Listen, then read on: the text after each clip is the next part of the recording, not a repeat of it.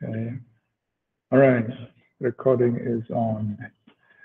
Good morning and welcome everyone to BC309, our course on urban church planting. This is our second lecture for this week on 309 urban church planting. Let's take a moment just to pray and we will get started. Could I request somebody to please pray with the class today and we'll start.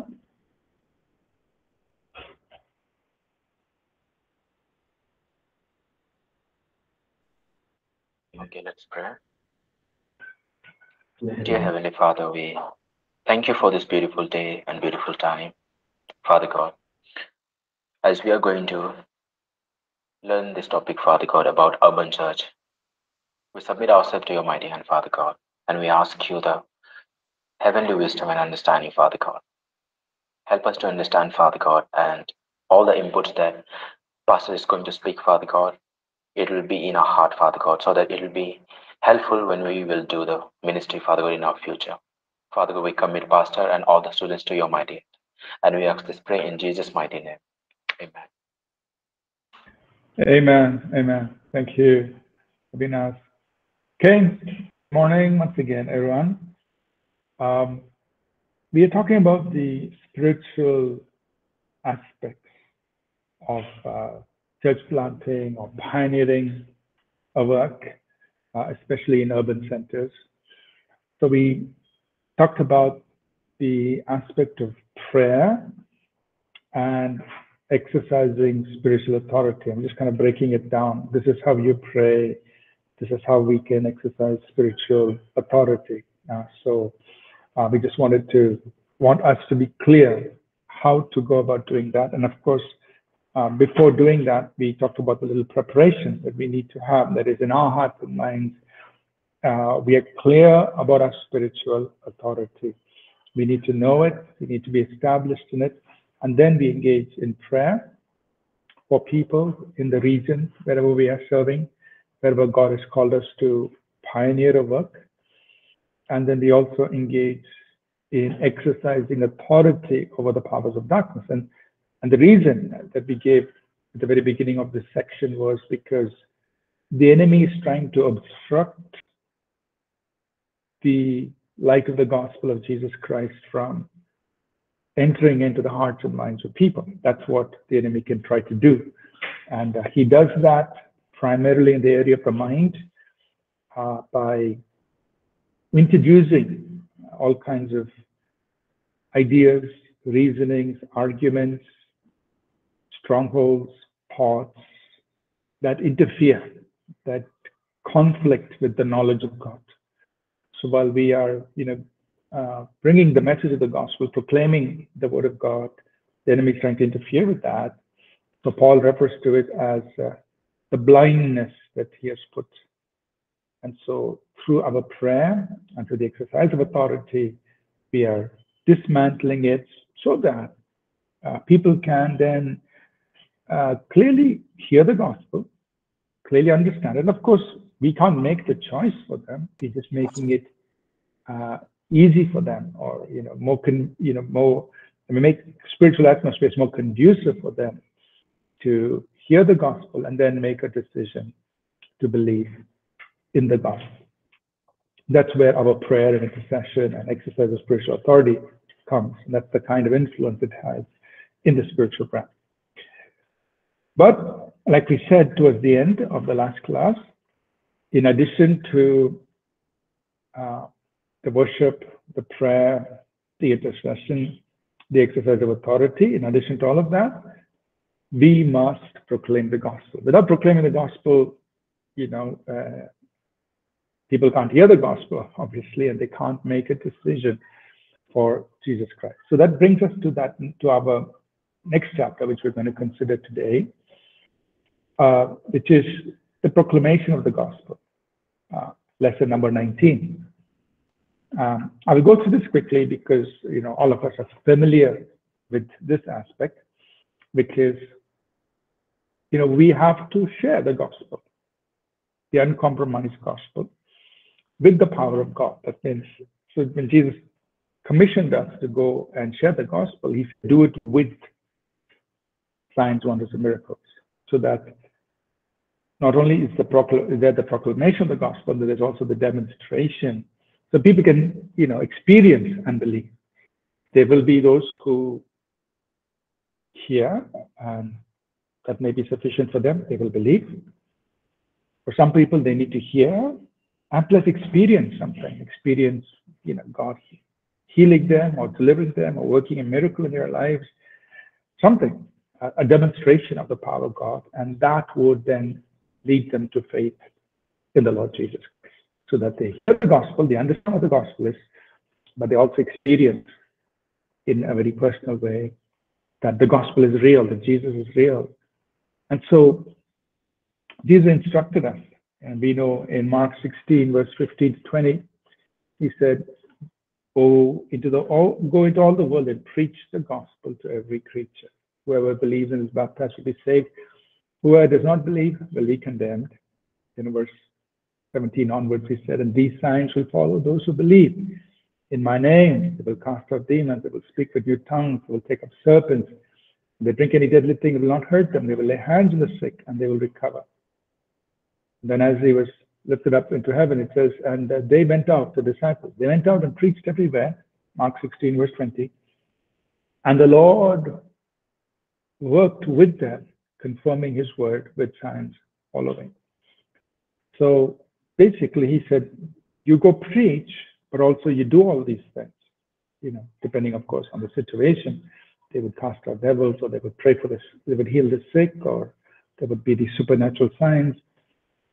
And the Bible says they did it. They went out and preached everywhere, and the Lord was working with them, confirming the word with the signs that followed. And the Holy Spirit has been given, Acts 1:8, to empower us to do that. So that's our goal. However we do it, whether you do it one-on-one with a person, whether you do it, in somebody's home, whether you do it out on the street, or whether you do it in a setting like a gospel meeting or whatever. There's just so many different ways. But the thing is, everywhere the gospel is preached, whenever there's an opportunity, we also demonstrate, pray for people, and let people experience the message of the gospel by the power of God. That's what we must do. And so the goal is to, or as Paul says it in Romans 15, we proclaim the full gospel. So let's turn to Romans 15, and I just want to highlight just one verse so that we understand, this whole term or terminology of the full gospel. It's Romans 15 and verse 29. And we could read that, please. Romans 15, verse 29 for us.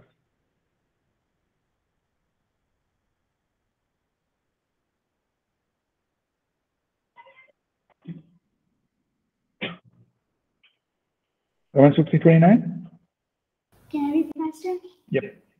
And I am sure that when I come, Christ will richly bless our time together.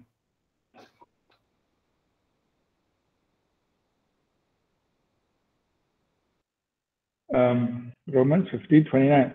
Okay. Let me just read from New King James. What version is that? Okay. Romans 15, 29. But I know that when I come to you, I shall come in the fullness of the blessing of the gospel of Christ.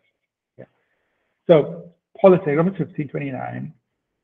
When I come to you, I will come in the fullness of the blessing of the gospel. So that's where we get the term full gospel. So what is a full gospel? It's the gospel that brings the fullness of the blessing of Christ. That means it's the proclamation, the message we proclaim should bring the full blessing, right? Not part of the blessing, but the full blessing, which includes, salvation. It's salvation to the total person. So that's why we say the full gospel. The proclamation of the gospel that brings the full blessing of Christ to people, the signs, wonders, healings, and miracles. So proclaim the full gospel. Also, the other important thing to keep in mind is to present the gospel in ways that are relevant, addressing the needs of the people, the questions that are in the minds of the people, while demonstrating the supernatural power of God. So we see in the ministry of the Apostle Paul that, and we've done this in the apologetics course, that Paul reasoned and demonstrated. In so many places that he went, he presented the gospel in a way that people there would understand. It would address the questions in their minds, as well as demonstrating, praying for them, ministering to them in signs, wonders, and miracles. So he reasoned and demonstrated, and we should do that today. That means make the presentation, the preaching of the gospel relevant, and address the questions that people have, answer the questions, so that they know that the gospel does address the real issues and matters of life, and also demonstrate the supernatural power of God. So I don't think we have the option of choosing one versus the other. So sometimes in the Christian church, people may say, okay, I want to engage in apologetics. Fine. But that doesn't mean you shouldn't demonstrate the power of God. You shouldn't expect God's power to be manifested. Or then you have the other group that says, well, I want the supernatural power of God to be demonstrated. It is good, but that doesn't mean you shouldn't also reason with people. Right? So what I want to encourage us is that as we are doing our work, especially pioneering work in an urban setting, keep in mind that in an urban setting, people are thinking people. In most cases, they are people who are trying to think through, various questions. They're trying to think through questions of life. They're trying to think through various struggles they're facing with. So they have questions, and they are sincerely asking these questions. So we should be willing to respond to their questions meaningfully, at the same time demonstrate God's power. So we take the example of the Apostle Paul, and in what we do, let's address both. And then we also break controlling powers through, we do it by establishing God's presence in that community. Now, when we say establish God's presence, that means the church or the work that we are pioneering becomes a place where God is welcome. God is being, quote unquote, hosted, or God is having a dwelling place amongst that people through what we do, we the people of God do, right? Because let's say in most cases, before we have come and started the work to establish the gospel, the enemy has been there and has already affected the minds of people and doing all kinds of things. And so we are coming in there, bringing the gospel of Jesus Christ and saying, we're going to extend God's kingdom in the hearts and lives of people among this community. So how are we going to do it? We're going to do it through praise and worship, through prayer, through our deeds of righteousness. So yesterday, towards the end, we mentioned, that we do the opposite of what we see prevalent among the people. If there is hate, we demonstrate love. If there is, unrighteousness, we demonstrate righteousness. If uncleanness, we demonstrate holiness. If whatever, then the evil, we overcome evil with good by doing the opposite, by living the opposite, by demonstrating the opposite. Because the good always triumphs over evil. We overcome evil with good. But then we need a people who would do that, who would demonstrate that. And then we also proclaim and demonstrate the gospel of Jesus Christ. And even basically, we're establishing communities of people, that is groups of people, who would keep on doing this. We are there in that city. We're going to establish God's presence. This is what we're going to do. And through the life we live in the midst of the people, we are breaking the influence of controlling powers. Right? And we are just telling devil, you may have been here all this while, but here's a group of people who are saying no to that. who have authority over that influence, and you cannot have any influence over us. And we're going to increase the influence of God's kingdom in this place. So in the Bible, and I think, I referenced these yesterday, in Acts 8, when Philip goes to Samaria, the people are set free from the influence of Simon the sorcerer. When Paul and Barnabas, they go to the island of Paphos, there in Acts 13, the ruler of that, the governor of that island, he is set free from the control of a man practicing sorcery. Or in Philippi, people are under the control of a spirit of Python that was actually working through a fortune-telling girl, but they're all set free. Or in Acts 19, we see in Ephesians, the goddess Diana, who controlled them, is dethroned as Paul and his team minister there. So we are seeing that the advancement of God's kingdom in all of these cities is destabilizing, is breaking whatever was prevalent among them from the powers of darkness. When the kingdom of God comes in, that power is pushed out. People are set free. And so we establish this, or we see this happen as we establish God as people. So the proclamation of the gospel, the full gospel, in a way that is relevant to the people, addressing their questions, and establishing the community of people amongst them, it's an ongoing thing, right? It's not something that happens immediately. It's going to take time. But as we do that, step by step, we are advancing. Step by step, demonic influence is being weakened. Step by step, we are advancing. Therefore, it's going to become easier as time progresses for people to come to faith in Christ. And we just have to stay on this journey. In relation to that, part of the spiritual work that we have to do is, as we are pioneering the work, remember, we need more people engaged in reaching that urban center.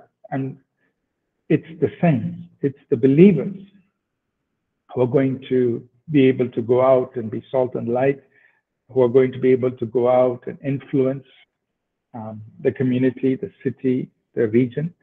So saints must be equipped to do this work. Right? So that's part of what we must do. We've talked about it in the previous section, just re-emphasizing it here. So from a spiritual aspect, teach the word of God. That's what's going to feed God's people. That's what's going to equip them, fill them with truth, wisdom, and understanding. And that's how the church is going to uphold truth in the society. Emphasize the supernatural, because it's through the demonstration of the power of God that the church, the people of God, are going to be able to influence. Equip the people to be salt and light. That is, keep teaching them, saying this is how you can bring kingdom influence to whichever sphere of society you're involved in. Right? So we're equipping the people so they can be an influence wherever they are positioned. So this is very purposeful equipping. Also equip them for lifestyle evangelism. That means they should be ready to share Jesus anytime, anywhere. Right? So encourage them, give them tools, give them training, give them opportunities for evangelism, and equip, empower, and send out the people of God. So this is part of our spiritual work that happens. That people are encouraged to go out, do whatever they can in that, wherever they are. So basically, God's people are taking the message out to their spheres of influence. Now, we need to extend it a little further, and this is something for us to think about, which is to engage as the citywide church. This is lesson number 21. So in any urban center in today's world, it is very likely that there are already other churches and other ministries who are at work. It's very rare that there would be a place or a region, at least an urban center, where there isn't already some Christian presence. Most likely, there's a church or there's some ministry going on. So as we go and pioneer, now of course we need lots and lots of churches and lots of ministries, because cities are so big, cities have so many people. So one more new church starting or one more new ministry starting is just all welcome, because there are so many people to be reached. But we need to learn how to work together. And so for that, we need to build trust and strengthen amongst ourselves with other churches and ministries. So we are not a threat, but we must work together. And I like this, what Francis Frangipane said. He was a minister of God. I think he's still alive. I'm not very sure, but he was a wonderful minister back in the 80s, 90s, so on. He said, it takes a citywide church to win a citywide war. It takes a citywide church to win a citywide war. That means one ministry, one church on their own cannot do this entire work. The citywide church, all believers in the city, if we can work together in some way, some fashion, and we can then win the citywide war, because the cities are so big these days. So that's why we must think in terms of the citywide church and see what we can do to build trust and strengthen relationships with other churches and ministries in the city, and then to be able to serve together. One is we serve other churches and ministries so that we can strengthen them, and then we find ways to work with them. So both thoughts to keep in mind. How can we bless others who are already working in the city? And how can we work together with others who are already working in the city? That's very important. And which means we must have a kingdom mindset. That means we are saying, look, what we do together for God's kingdom is more important than our own individual churches and ministries becoming big or famous or whatever. Right? The kingdom of God supersedes our individual ministries and churches. And so if we have a kingdom mindset, then we could do this. We could bless other churches as well as work with other churches and ministries. And that's how the citywide church can begin to engage. Now, some of you would have, or I shouldn't say would have, we have covered all of this in the book on Kingdom Builders, which we did in the second year. And also there's another book called Divine Order in the Citywide Church. I encourage you to read that. But the main point here is this, that while we are learning to pioneer a church or pioneer a ministry, remember, we are not the only ones doing the work. There are other churches, other ministries. And so if we can think in terms of working together, whatever extent possible, and think in terms of a citywide church engaging in a citywide war against the powers of darkness, we're going to be more effective in seeing transformation. Okay? Let me pause here and see if there are any questions before we step into the last section. Any questions here? Any thoughts here?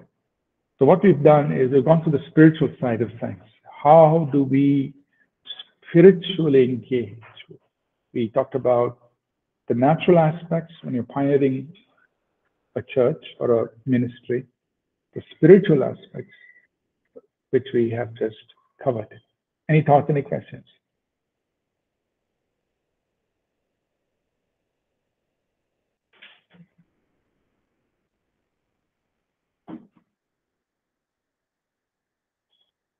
Okay. Kimberlo is asking a question.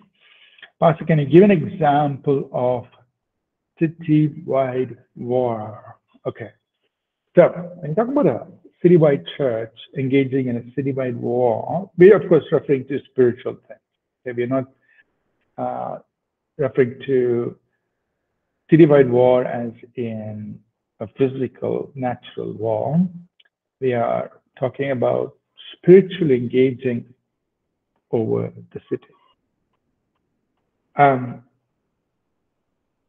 So this means that the larger body of Christ is coming together to engage spiritually for the city.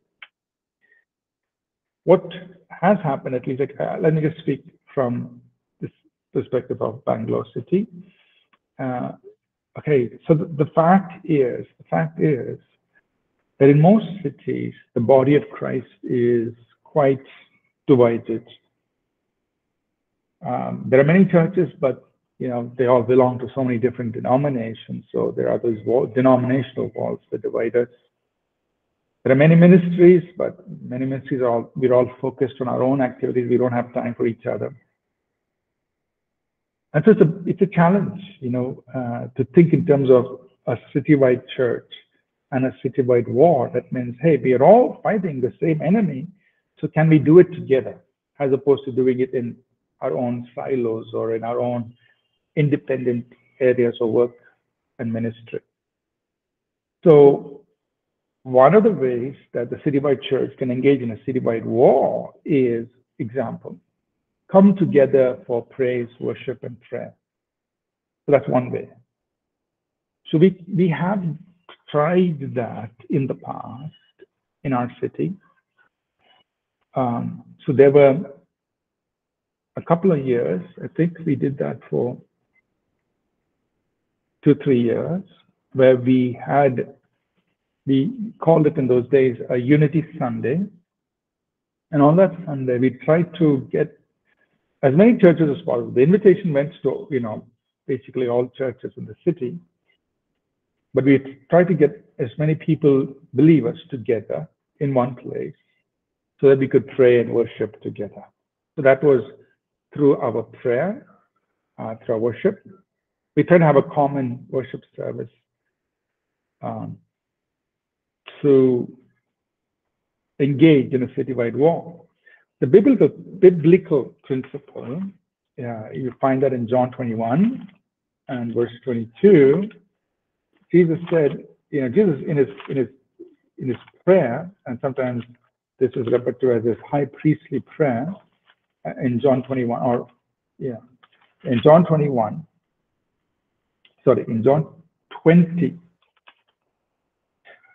my mistake, John 17, what's happening? John 17, 21, okay?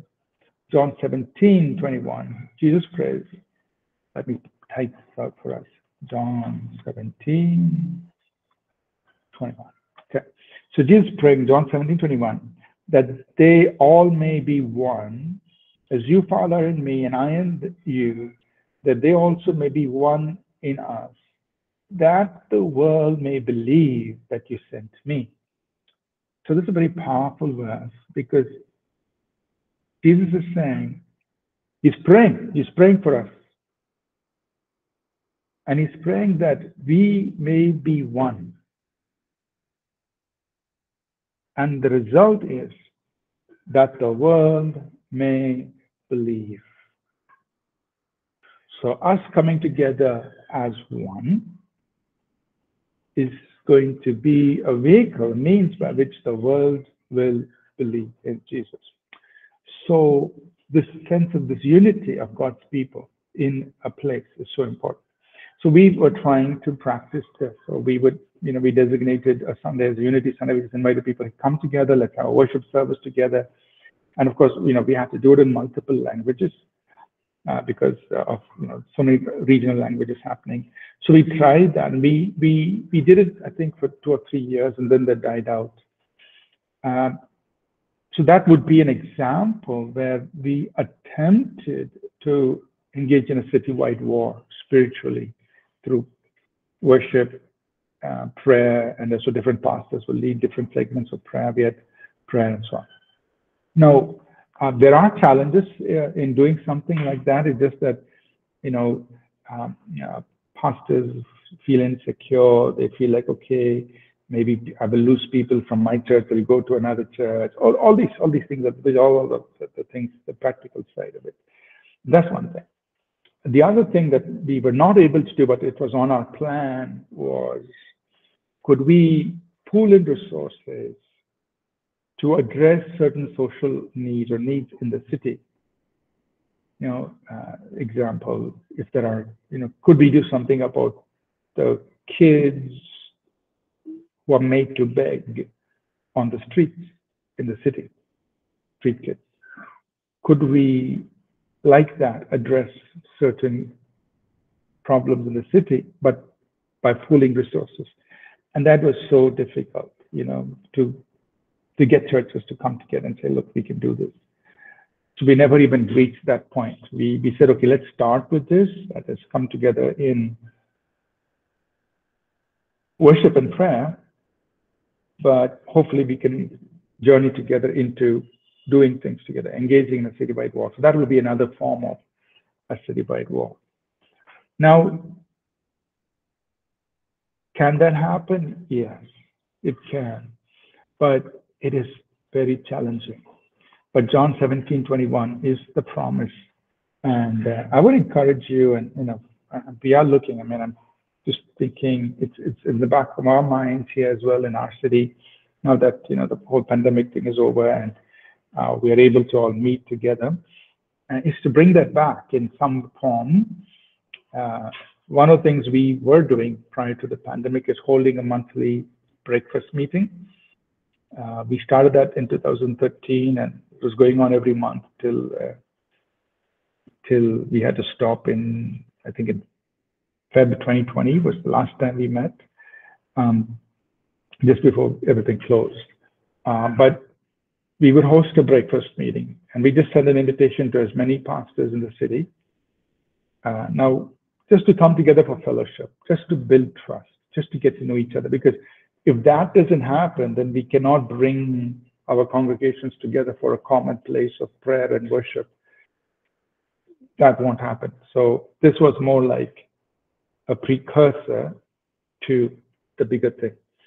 And it was going fine. There was trust, understanding being built. It takes time. We have to meet once a month, shake hands, talk, discuss things, pray together. So if we as pastors can do it, that slowly we will trust each other enough to be able to get congregations to come together and pray. So, now we have to think of resuming that. But that would be an example where the church is engaging in a citywide war. Now, I know that in other cities, they have done much better than what we have done here in our city. There are examples that we can see globally where there's been a greater sense of unity and so on. But I would encourage all of us to think along those lines, see what can be done. Hope that answers your question, Kundila. Any other questions?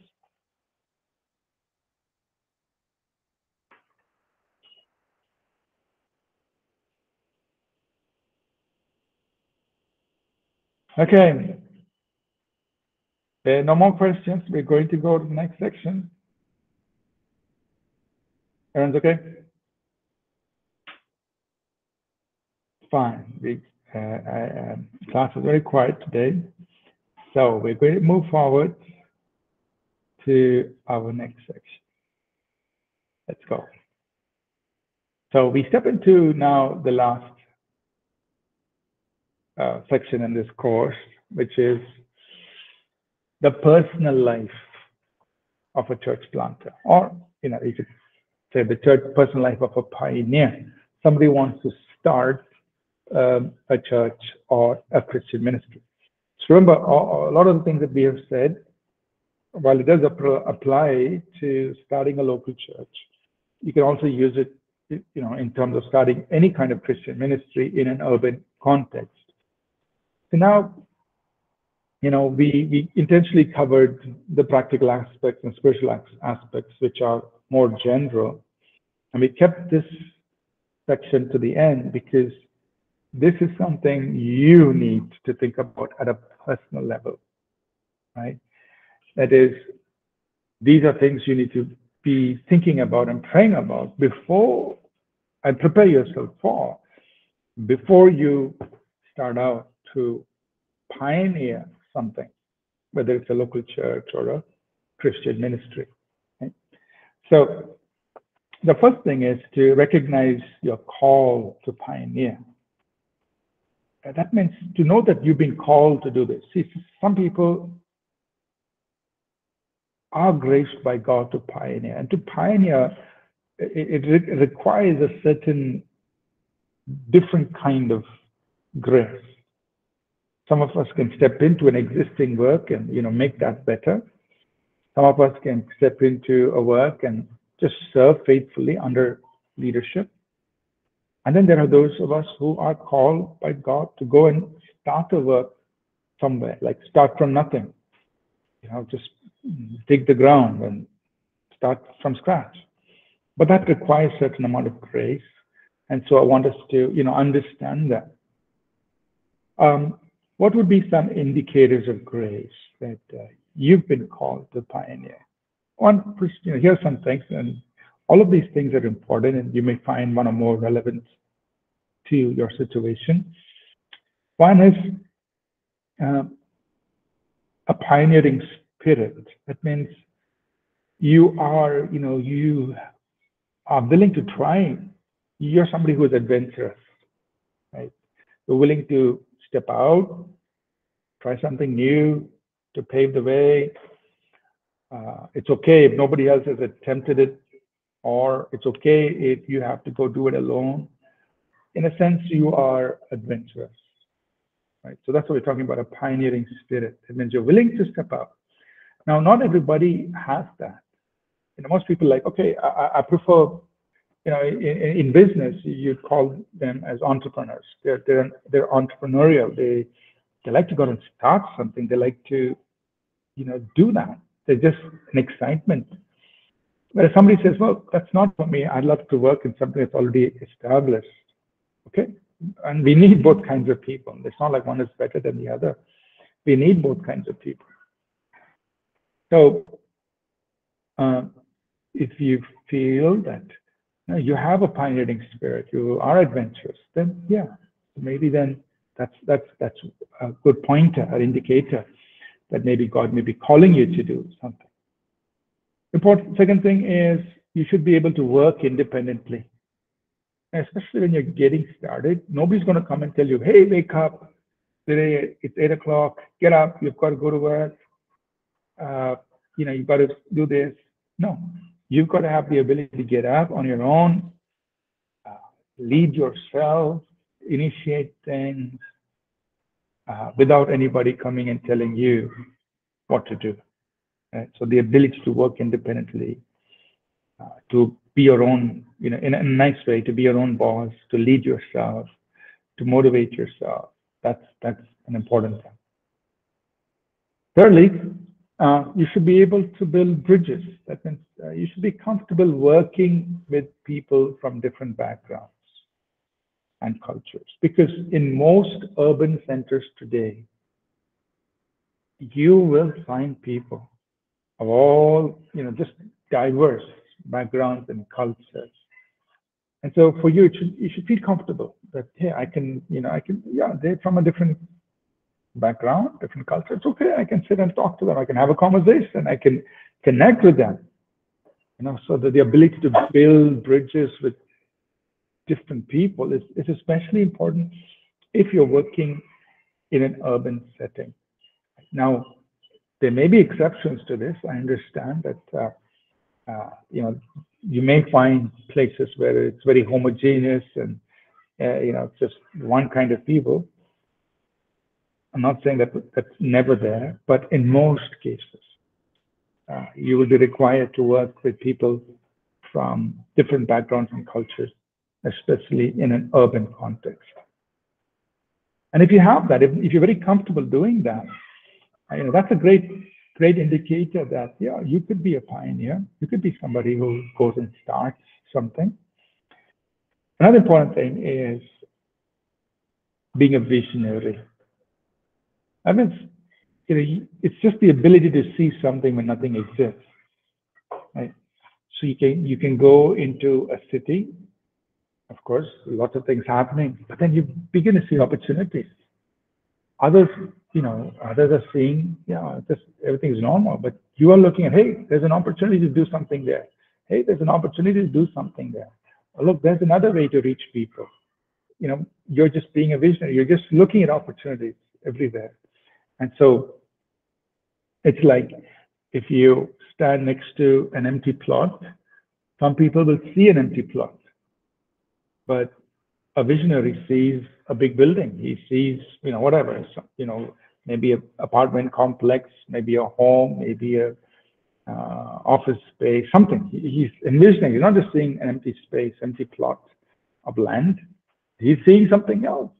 That's a visionary, the ability to see something and nothing exists. Right? That's a good indicator that God can use you as a pioneer. Also, if you have prior history with God in doing church plants, you've worked in those kinds of settings, and God's used you that way, that's a good indicator that He's probably going to use you again. Sometimes it comes as a stirring in your heart. You feel like, man, I need to go and I need to start something. I need to address this problem, but in order to address this problem, I need to start something. So that could also be an indicator, something that's really moving you inside. Right? Now, of course, God can give you a clear and confirmed word.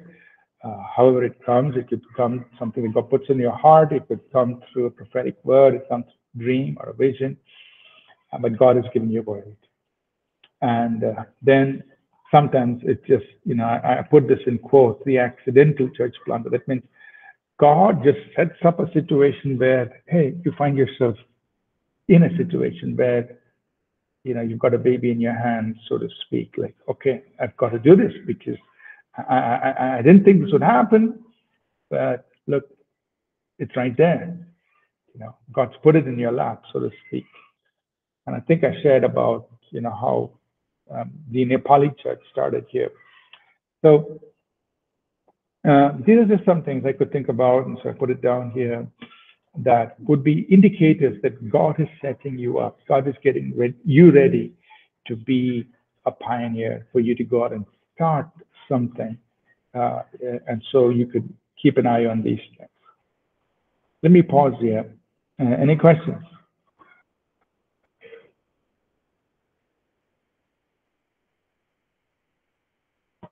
On this, on signs or indicators that maybe God has graced you to step out, pioneer.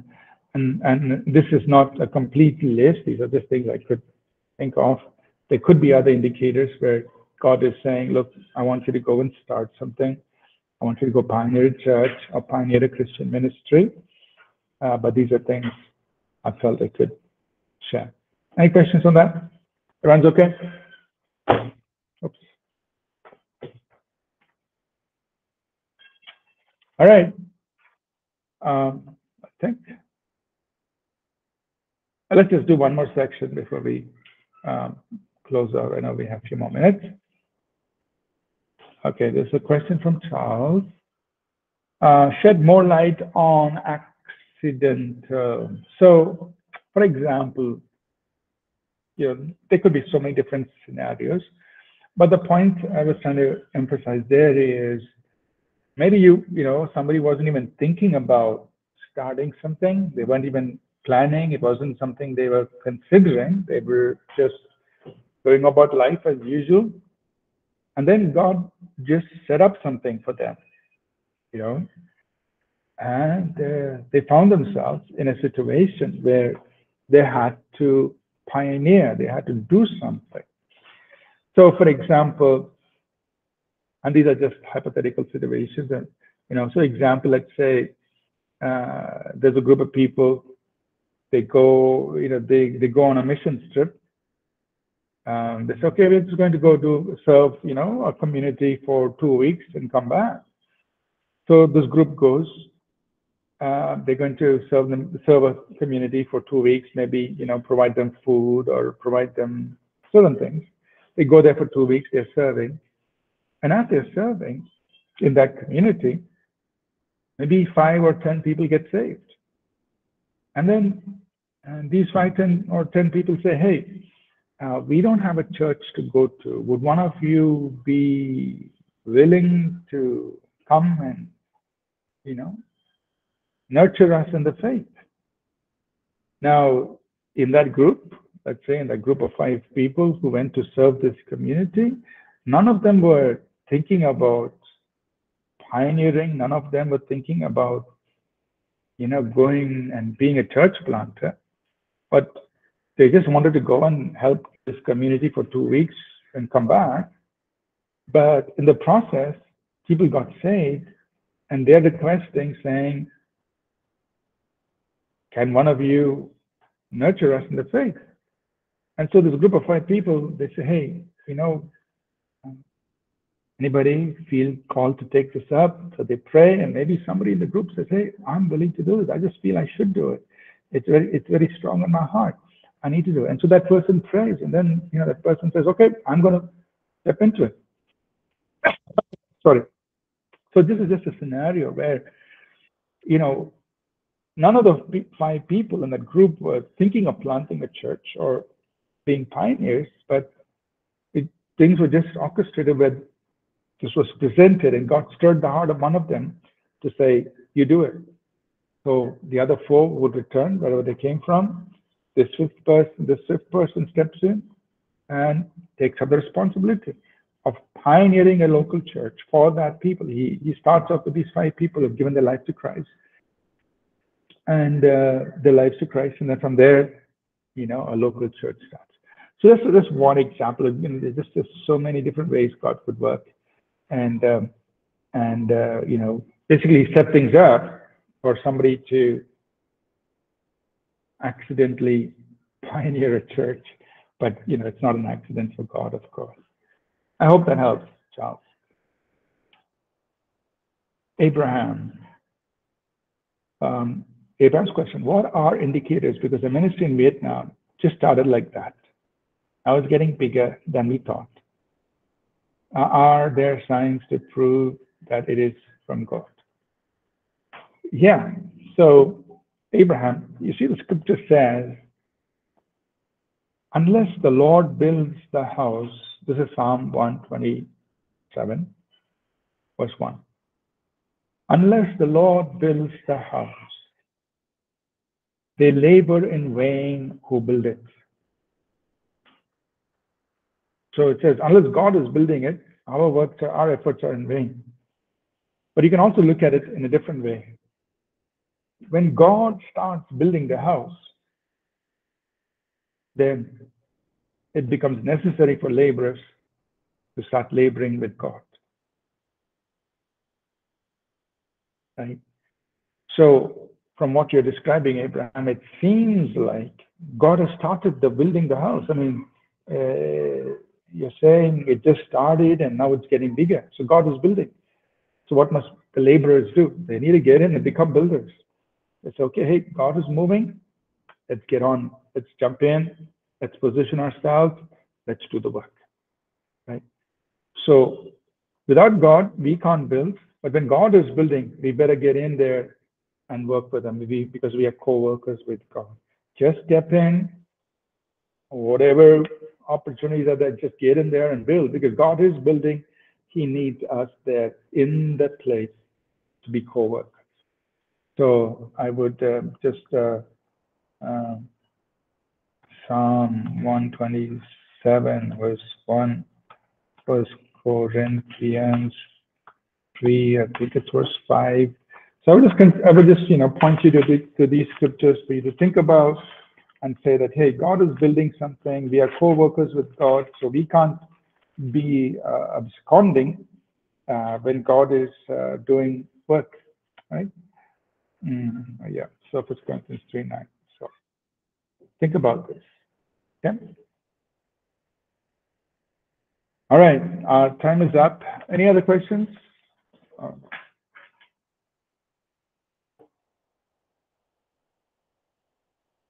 Oh, so we have a request. Louis is getting married on Thursday.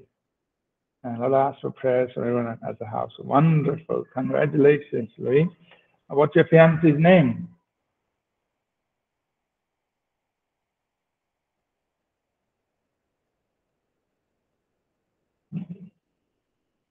Cindy. All right. So we're going to pray for Louis and Cindy.